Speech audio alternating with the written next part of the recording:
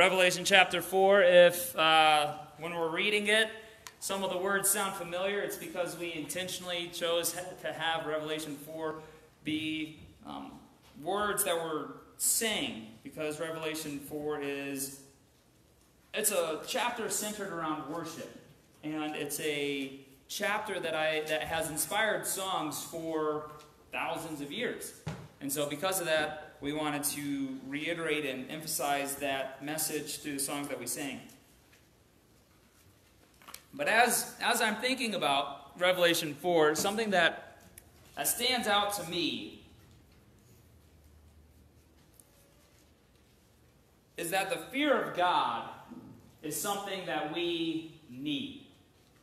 The fear of God and the vision of God is the transition point in the book of Revelation from the letters to the churches to the visions of the final times, the cosmic battles, and the closing of the time on this earth. And Revelation 4 is also where we have an almost perfectly clear picture of the throne room of God, yet at the same time, we don't see God. But there's an emphasis inside of this chapter on who God is. And it's that worship that then builds out. And I want to point out one thing, though. The worship of God in this chapter is both through song and through actions. And if you look at it, it's a playing out of the letters in the previous two chapters of worship is a lifestyle that grows out of an awareness of the holiness of God. And because of that, it will be something that lasts for all eternity. So today I'm going to talk about the fear of God, I'm going to talk about who God is, and I'm going to talk about worship a little bit. But worship is one of the themes that gets reiterated again and again and again and again throughout Revelation. Some scholars estimate that there are 19 hymns inside of the book of Revelation. Think about that. It's almost one per chapter. But if you were to think about the book of Revelation as it has been commonly portrayed to you through your lifetime, would worship be the first thing that comes to your mind? Probably not. And some of you might be wondering why I'm going to continually speak as to how we shouldn't think about Revelation being about the Antichrist or the mark of the beast. It's because the book of Revelation is about Jesus Christ. And if your first thoughts come to you anything other than Jesus Christ, that means your heart is drawn to something else.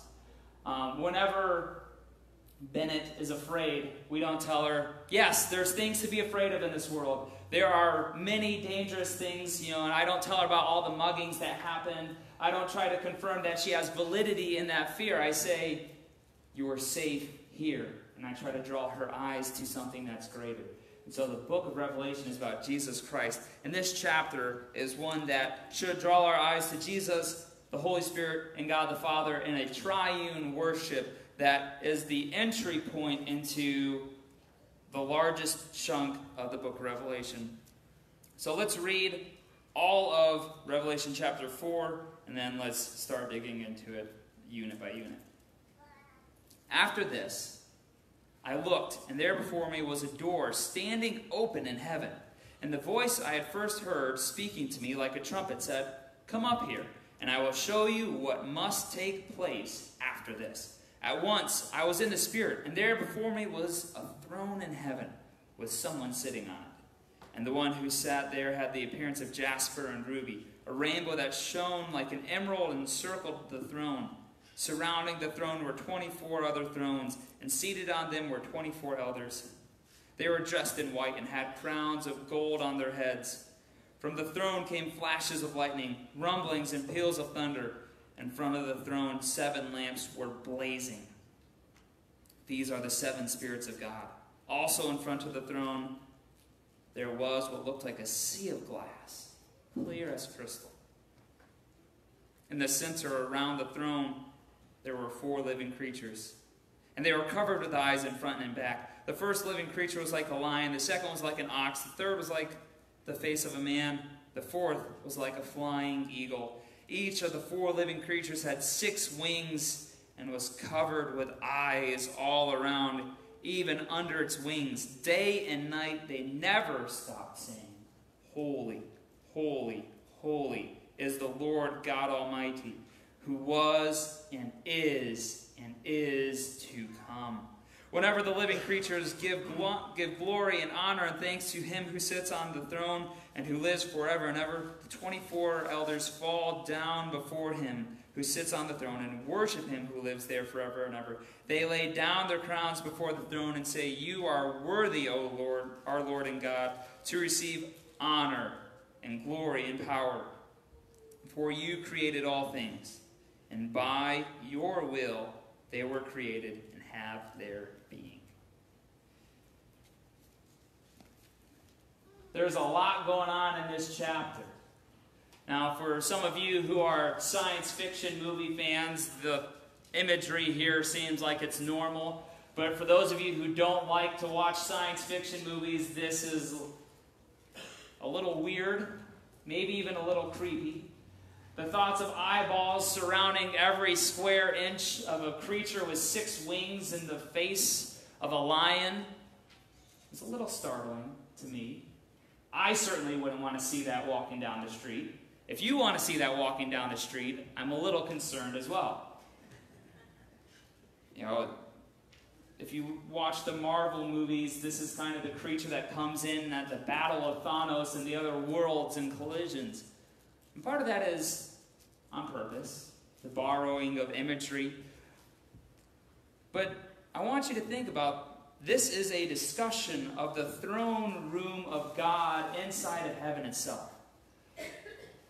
Recently, in the past 5 to 10 years, there was a boom in literature about people who went to heaven and came back and told you what it was like. You know, for those of you who don't know, I'm not a fan of those books because those books don't look like this chapter.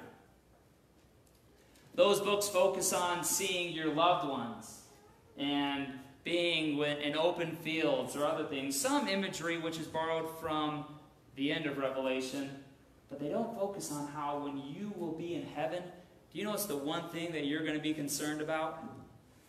Worshiping God.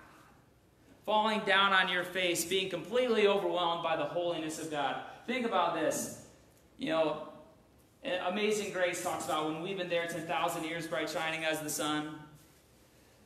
10,000 years it'll take for you to start to lift your eyes up 1 inch from the ground, and then you'll have to put it right back again. And maybe it'll take 10 million years to get your eyes up 1 foot off the ground to try to gaze at him. And then another 100 million years after that, just to be able to look at the holiness and radiance of God. When we think about heaven, sadly, I want to point out that we think about the movies like All Dogs Go to Heaven. We have this very bad theology that revolves around, does someone get in or not get in? You know, everyone talks about St. Peter. How many of you have heard the jokes? Someone goes to heaven and they talk to St. Peter. I want to tell you right now that comes from a misunderstanding of Catholic theology about entrance into heaven, with Peter being given the keys to heaven. So this is the point where I want all of us to ask, is my theology about heaven driven by a fear of God, the glory of the gospel, and the explicit words of Scripture, or is it driven by Disney?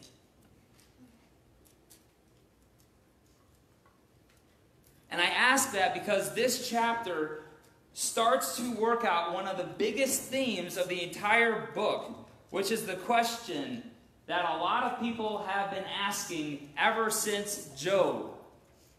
How can a wonderful God, a glorious God, an honest God, a just God, a loving God, allow all the junk to happen if he is who he is? The big technical word for that question is theodicy.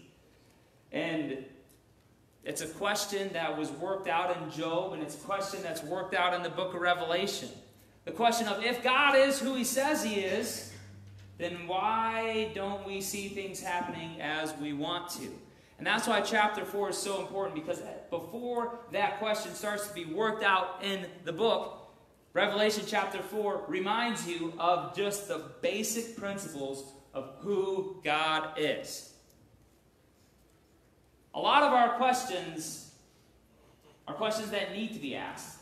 God does not shy away from our questions. God's not afraid of any question you have. But oftentimes, we become brazen or we become lazy and we ask questions of God, forgetting the first and foremost principle of who He is, which is covered in verse 8. But before we get to verse 8, we need to cover verses 1 through 6. After this I looked, and there before me was a door standing open in heaven, and the voice I had first heard speaking to me like a trumpet said, "Come up here, and I will show you what must take place after this." Just a couple time markers that are going on. John is reiterating that, he's stating that just like at the start of all these visions that he was getting about the churches to Ephesians, to the visions to the 7 churches, that same voice is now saying, I'm going to continue to show you who I am and what I'm doing in this world. What it means that I am the one who was and is to come. We cannot take too much emphasis off of the statement, and I will show you what must take place after this. People could try to argue a lot of things based off of the time statement of after this. What I believe is going on is simply saying, after having shown you these visions and the letters being sent to the church, now let's talk about the bigger stuff. So verse 2, and at once I was in the Spirit, just like at the start of the book, and like in Ezekiel, in the book of Ezekiel. And I was in the Spirit, and there before me was a throne in heaven, with someone sitting on it. Now I want you to pay really close attention to the words being given and the explanations, because a lot of what's going on in the next few verses, what you could try to do, which is wrong, is try to find the symbolism inside of each stone and each word and try to say, how is this symbolic? If I were to try to explain to you every color of the Mona Lisa, you guys would be bored to death and not appreciate the Mona Lisa. So I want right now for you to pay attention to the details, but think of it in a building picture. Laying out where you don't get focused of, so Ruby cost this much in the first No. Listen to this. Because this is a magnificent scene that's supposed to catch our eyes and cause us to be astounded. And the one who sat there had the appearance of jasper and ruby, a rainbow that shone around like an emerald encircled the throne. Surrounding the throne were 24 other thrones, and seated on them were 24 elders. They were dressed in white and had crowns of gold on their heads. From the throne came flashes of lightning, rumblings, and peals of thunder. In front of the throne, 7 lamps were blazing. These are the 7 spirits of God. Also in front of the throne, there was what looked like a sea of glass, clear as crystal. In the center, around the throne, were 4 living creatures, and they were covered with eyes in front and in back. I'm going to pause there because there's 3 units that are going on. One is a description of the throne. The next is a description of the elders around the throne. And then it zooms back in and talks about the living creatures that are in the immediate proximity of the throne of God. Now, there is a TV show that I believe just ended that I reference because of the imagery of the title. And I hope none of you have ever watched the show. I had the misfortune of having someone turn on the show next to me on a flight whenever I was flying back from India. And I didn't want to watch any of the show, but the screens being 1 inch away from each other, I saw a couple pictures of the show, and we'll tell people don't watch the show. The show Game of Thrones. The title picture for Game of Thrones is this massive, impressive throne that's supposed to shock and awe you. Whenever you see a royal figure and they are on a throne, being seated down shows that they are not at war, but are at they can be at war, but they're at a position of authority. They are able to render out judgment because they're sitting on the throne. They are the one who's in control and in charge. And an interesting thing about thrones, if an actual monarch, an actual ruler, they take someone else's throne very seriously. When the Queen of England visited the set of the Game of Thrones, they asked her if she wanted to take a picture on the throne, and she said no. Royalty will never sit on another royalty's throne because it is considered usurping the power. So think about this picture of thrones, and now, what is the greatest throne that you could imagine? You would imagine a throne of maybe all gold, a throne that is massive, or a throne that's very comfortable. Some of you might think no bigger than your lazy boy, and some of you, unfortunately, when you hear throne, you think of the toilet. I want to take you the opposite way. This throne of God is inside of a, obviously, throne room. And there's 24 elders there. Now that 24 is where we do have to ask, is there symbolic imagery? And it's probably, the earliest church fathers and historians are fairly certain, that's probably 12 being the 12 tribes of Israel, and 12 also being the 12 apostles.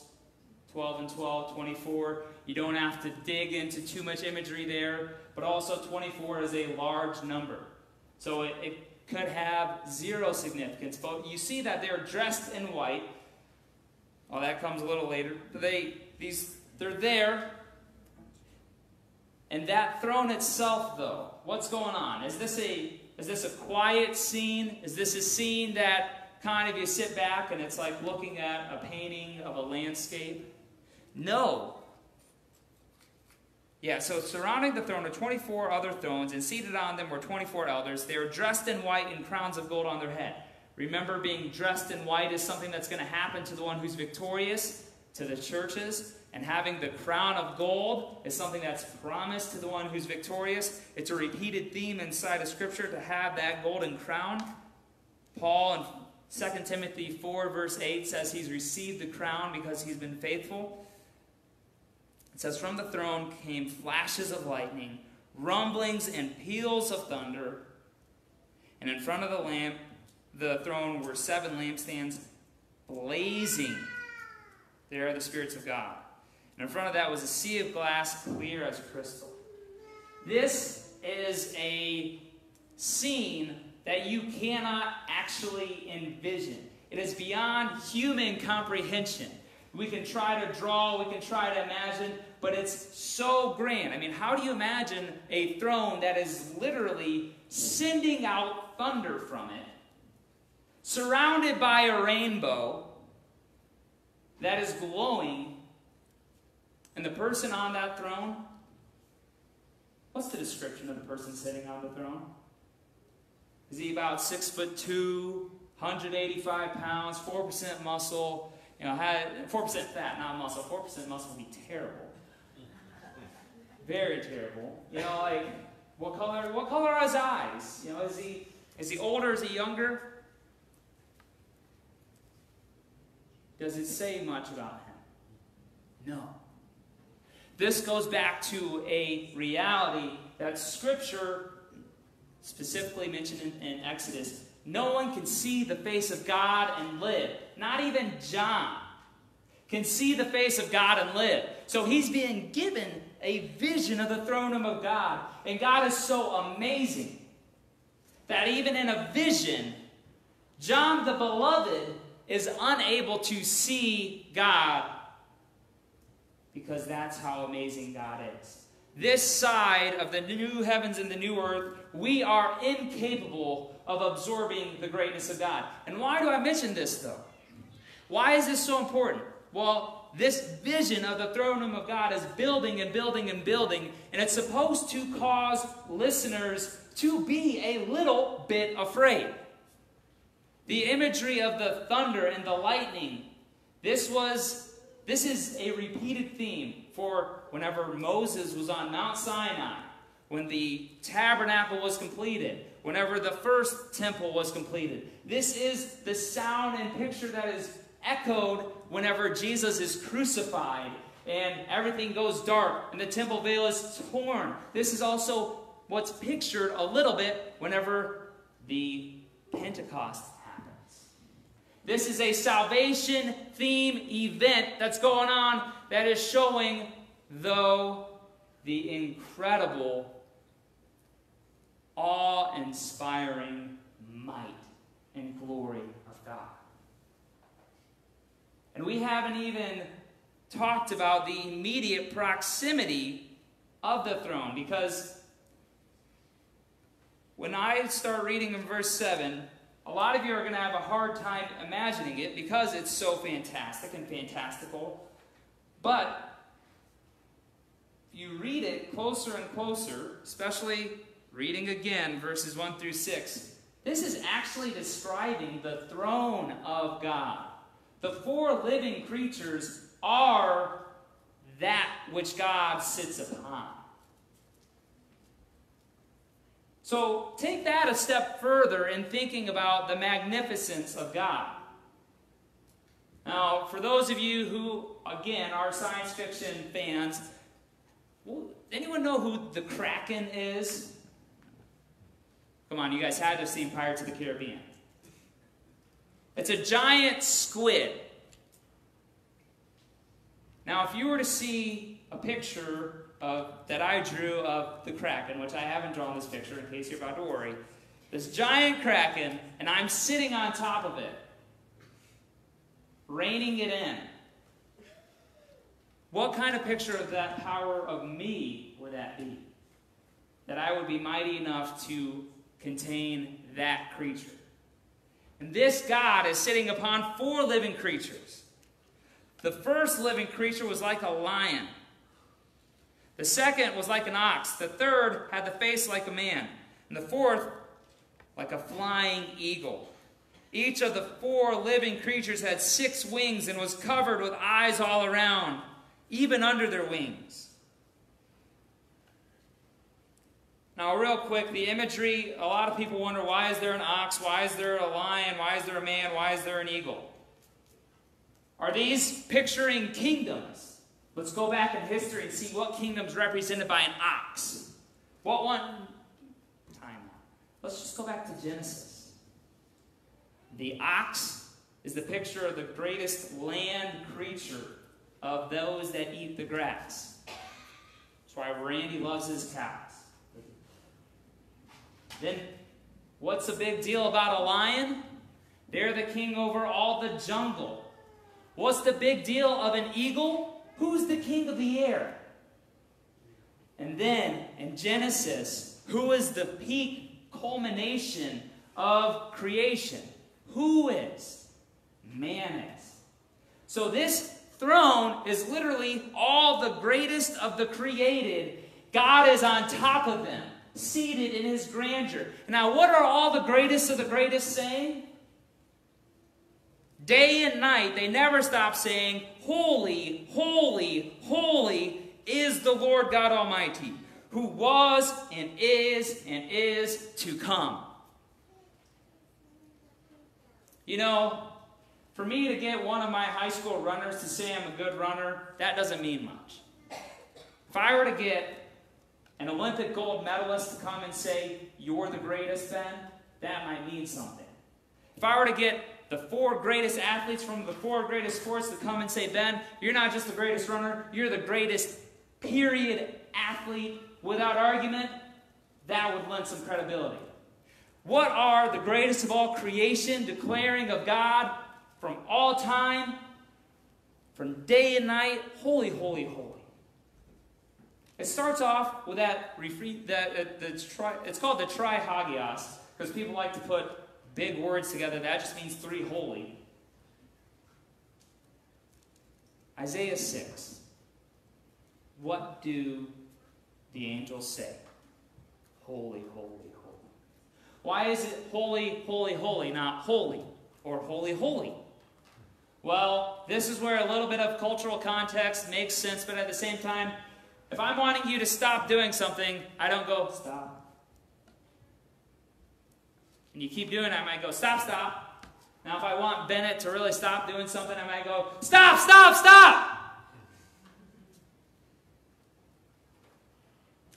We know that the reiteration, the repetition, the continued statement of a word emphasizes it. But what is holy? I've explained holiness before, but this is the core definition of who God is. This is the umbrella upon which all of his characteristics fall, and therefore how we view him and worship him and follow him have to exist. What is holiness? Holiness is a complete separation from something. It is that distinct line between creator and creation. It means that it transcends and is not subject to the other. The holiness of God means that there's nothing like him. You can't compare God to anything else. Incomparable. But not only that, because he's transcendent, that means he's not broken by the things in the creation. Being holy has an ethical standpoint, it has a moral standpoint, and it has the big word, ontological standpoint, meaning a being reality. He is greater than, meaning his being is completely different. Moral, meaning that he is not stained by sin. He cannot be stained by sin. He can do nothing wrong, which bleeds into the ethical part. As holy, that means every action that God does is declared holy, because he is the one who does it. Now here's something else that I want to just give this a quick note, because this is built upon in chapter 5, but it's part of the essence. God as holy, was he bound by any rule to redeem humanity? No. Was he bound to reconcile a broken relationship with his creation? No. So part of God's holiness that is so astounding is the fact that he himself did reconcile, and not only that, he himself initiated the reconciliation between himself and creation. But what has to be stated there is he is the only one who is able, capable, and worthy of that task. Because who is able to reconcile if they themselves are in need of reconciliation? So holy, holy, holy is the Lord God Almighty. He's absolutely holy and he's absolutely powerful. The Lord God Almighty. This doesn't say the Lord God who's powerful, it says Almighty. There being all meaning all. This isn't where we argue about, is God able to make is God so powerful that he's able to make a rock that he's unable of lifting? Or how many angels can dance on the head of a pin? People ask really stupid theology questions to try to add out a point. This is saying, God, you're absolutely separate from your creation, but yet you are absolutely capable of making any created thing. You are almighty. But not only this, but you are absolutely sovereign. So one of the issues that we talk about is, like, if you were to say, who is the greatest emperor in Chinese history? You can argue. But what would it all come down to? It's a comparison across ages, and each of those emperors had a high point and a low point. They had a peak time. Maybe the greatest ruler of a country ruled for 40 years. Think about David and Solomon. They ruled for a long time, but what is 40 years in the scope of the thousands of years? Nothing.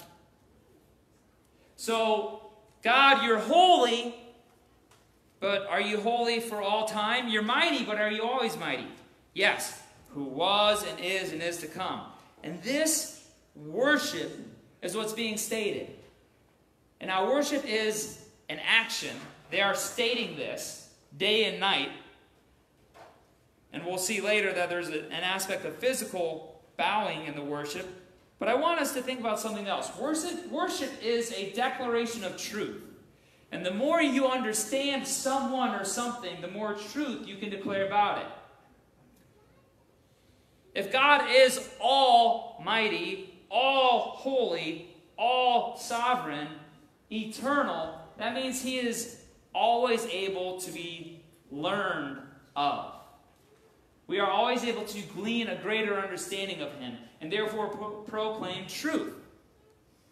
And this is one of the biggest dangers, is that we as people start falling down into a proclamation of untruth.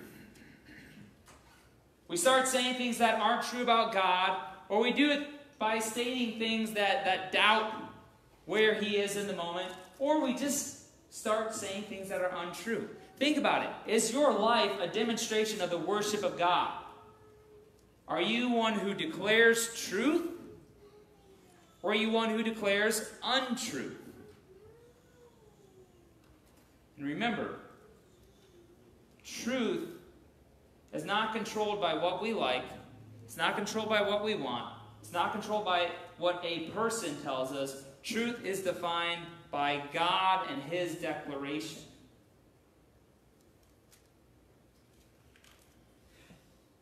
It's not just the living creatures, though, that are saying this, because sometimes we might think, well, I'm stuck in the here and the now. Whenever the living creatures give glory, honor, and thanks to him who sits on the throne and who lives forever and ever. Notice that the worship song is just repeated in sentence, regular form.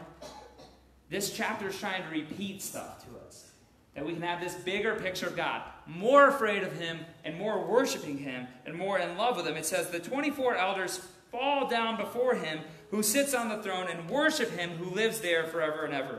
They lay their crowns before the throne.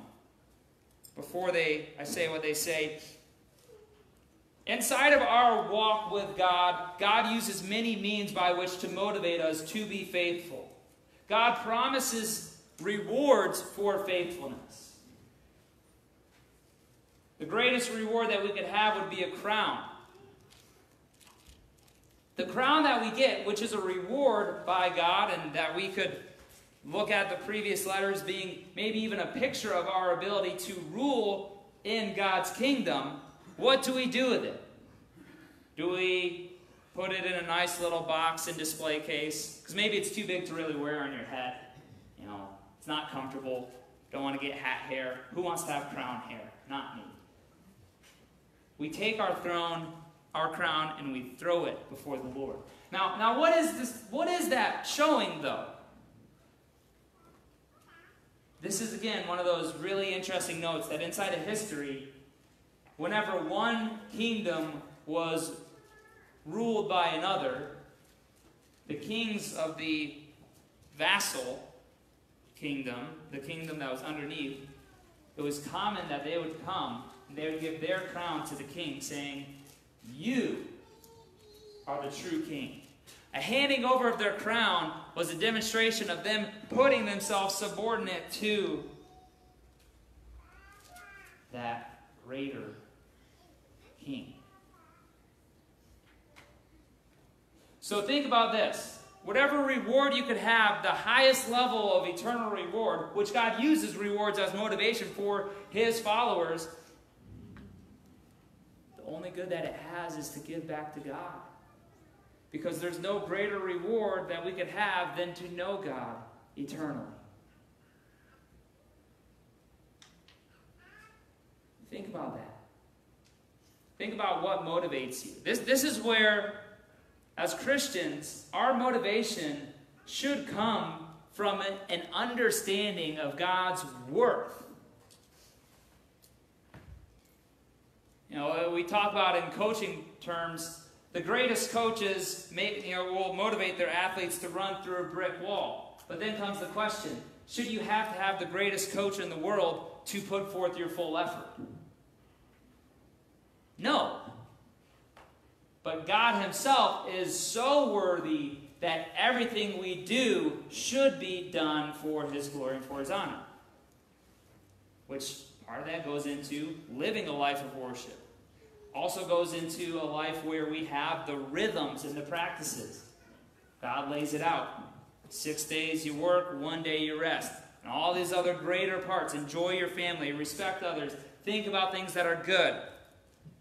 Worship is a whole lifestyle. But also look at this, where it says, the 24 elders bow down, they fall down and lay their crowns. This is where worship is not just singing on Sundays. We can often fall into a very, very, very dangerous, and I would say sinister trap whenever we define worship as singing. Now, this is one of the favorite things at Moody with the pastoral majors and the worship majors. Because we're like, what are you doing? This isn't a worship chapel. This is a singing chapel. Worship is a whole life that is, you could argue, best demonstrated through singing because there's something transcendent about singing. There's something that we can't explain about singing, that books and books and books could be written, and it's just mysterious. But notice that it doesn't say that these elders just worship. They physically fell, showing that their posture was positioned towards God in a humble and weak way. And what is it about bowing, though, that makes a big deal? Or falling down? Well, if I were to be, again, this is like, imagine that we're in a time where people are warring not with guns and nuclear missiles and drones and pilots or even ships, but a time where people warred with bow and arrows and swords primarily. If I come before you as a general or a king that is submitting to, and I've thrown in the towel, I go before you saying, hey, my kingdom is yours, we will serve you, and I bow down before that king, can you really defend yourself if you're looking down at the ground against a sword? Can you, if that king wanted to chop my head off, which would be a just action by a king to a other king that was a threat, bowing down, you're completely leaving yourself open. It shows vulnerability and trust. Falling down is a physical action that we do before the Lord. This is also why I've mentioned it at times, and I'm not saying we have to do things while we sing. I understand that clapping and singing, I can't do it. Think about, why is it that whenever some people sing, they have to sway? Why is it that when some people sing, they lift their hands? Why is it that I have seen it when some people sing, they bow down on the ground? Why is it? Because it shows that worship is more than words. And the laying down of your crown means giving back all that you have. Literally giving back all that you have. Submitting it to the Lord symbolically. But they say, you are worthy, our Lord and God. Worthy of what? To receive glory and honor and power. Why is God worthy of these things? What was mentioned by the created things, the peak of creation in verse 8, isn't stated here in verse 11. You are worthy to receive glory, honor, and power, for you created all things. Now this is inherently tied into the term holiness. But it goes, so God created, but it was by your will they were created. And I want to emphasize that for a little bit. We ourselves don't really dig too much into this. We understand God is creator. I'm not trying to argue against you for some myth of where, like, look up how did the Egyptians believe the world was made? How did the Greeks believe the world was made? How did the Norse believe? God created by his will. Meaning God didn't need anything else to make. It's not that God had to have this giant putty ball that he molded into the world, but he created through his will, showing that goes back to the Almighty. He's so mighty that he doesn't need anything in order to accomplish his will. Just his will is needed. And then it says, and they have, by your will, they were created and have their being. The reason why you and I exist is because God is desiring for us to exist. Think about that. We're not just created, but our very being is centered inside of the will and essence of who God is. We need to fear God. I don't like that oftentimes when people talk about the fear of God, they try to water it down. No, fearing God doesn't mean what it sounds like. It just means really respecting him. Well, exactly, Gracie.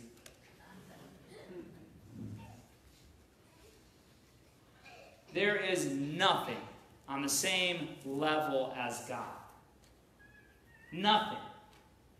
We need to be terrified of God. Because it is if we think we are worthy of walking before God by anything other than the blood of Jesus, that is a blasphemy against God's holiness. He is the one who causes the relationship with us. And this is why, what builds out of it, we are holy. We are called to be holy because he's holy. And his holiness and his might and his glory and his grandeur should cause us to tremble.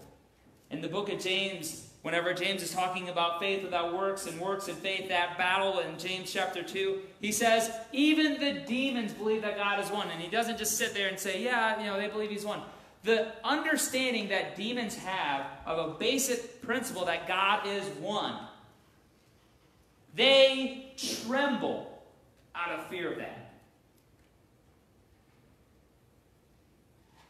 And it's that ultimate fear of God that leads into chapter 5, where this worthiness of the Lamb who was slain that makes our reconciled relationship with God so awesome.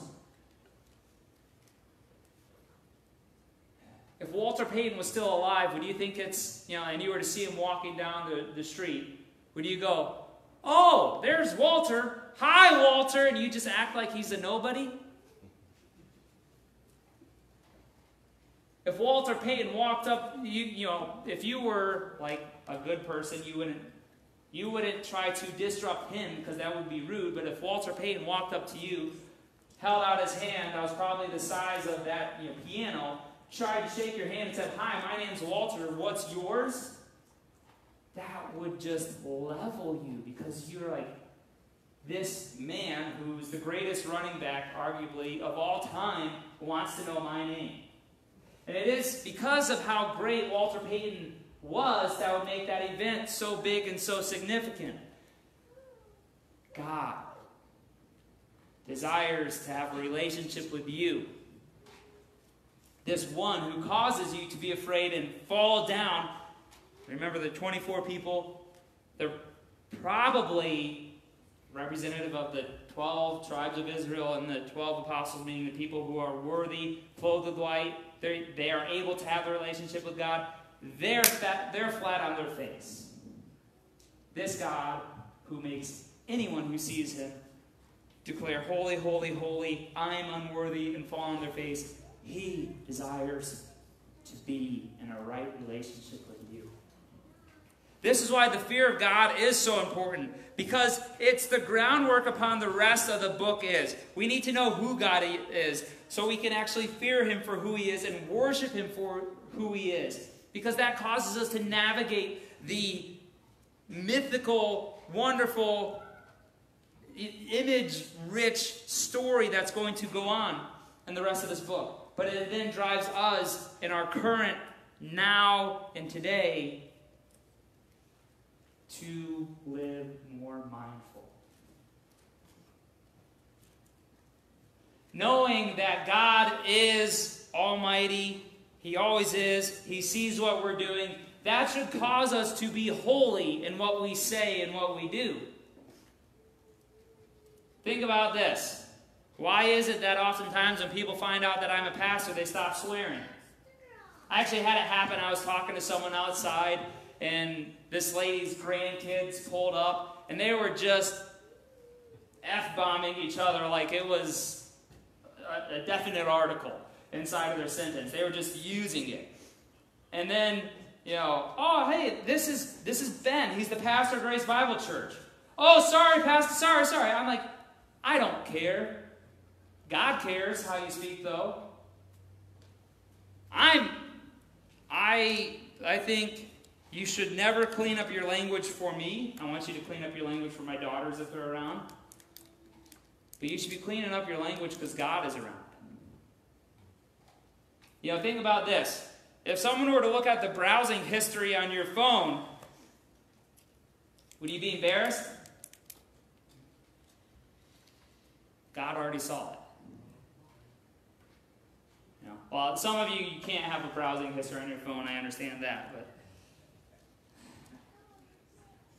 if God were to see how you talk to your husband or to your wife, He already has. A lot of us, we're too embarrassed about something that we don't want everyone to know my issues here or my problems there. God already does. And that should cause us to then live more holy. And that's the message of the book of Revelation. It's not too complicated beyond that, but we'll continue to work through it. Pray with me, and we'll close in a final song.